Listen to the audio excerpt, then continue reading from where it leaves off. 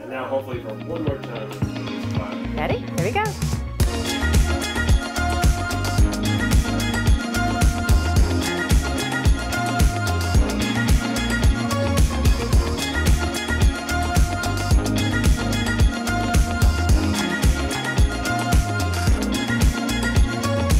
Hi, I'm Jennifer Gillooly-Cahoon, an artist who lives and works in East Providence, Rhode Island. I'm primarily an acrylic painter who does portraits.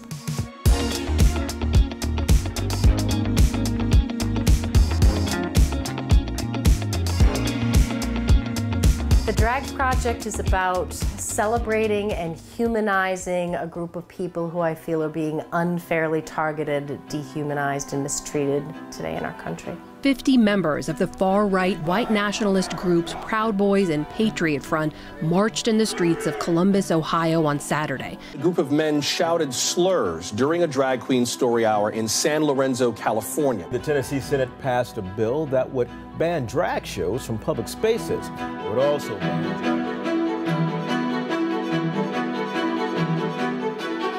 What if I was being attacked because I used acrylic paint? I just happened to like acrylic paint, and that was my expression. And then the laws came out against acrylic painters. Across the country, we're seeing this groundswell of initiatives that are aimed at dehumanizing people that are just practicing their art form.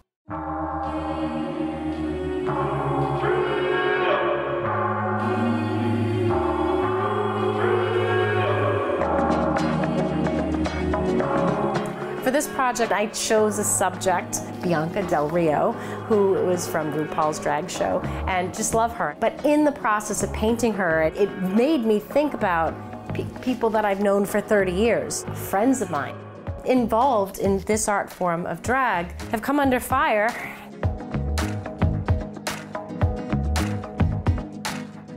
Nadia was a student of mine in a high school classroom, and it's been fun to follow her journey and to see how the art of drag has really helped her come out of her shell and embrace who she is, and she's wonderful at it.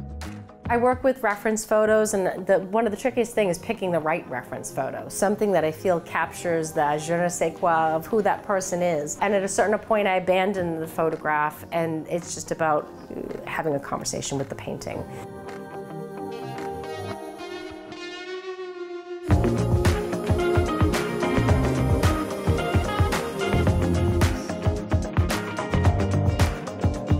You can really see it in La Diva, where there's this light coming out from behind her.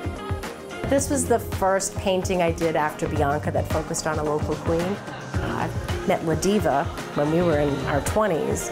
I'm going to do it as in part of their community. And La Diva has also been incredibly helpful in terms of helping connect me with other queens who might be interested, helping me find a venue. So the idea is that they are going to be at the stable in Providence. I've already worked with the owner over there, Steve, who's fantastic and very invested in his community. And I'm directing at least 50% of the funds to the community. Community is incredibly important. Having a place that you can gather and bond and laugh and cry and share.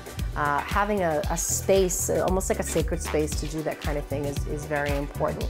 Building relationships is key, and making art and posting art and engaging on social media and having shows. Those are ways that I engage with my community that's meaningful and important.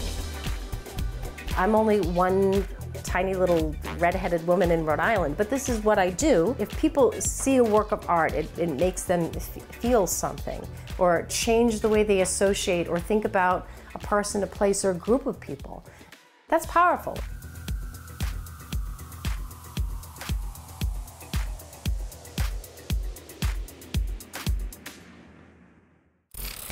If you want to know what's going on,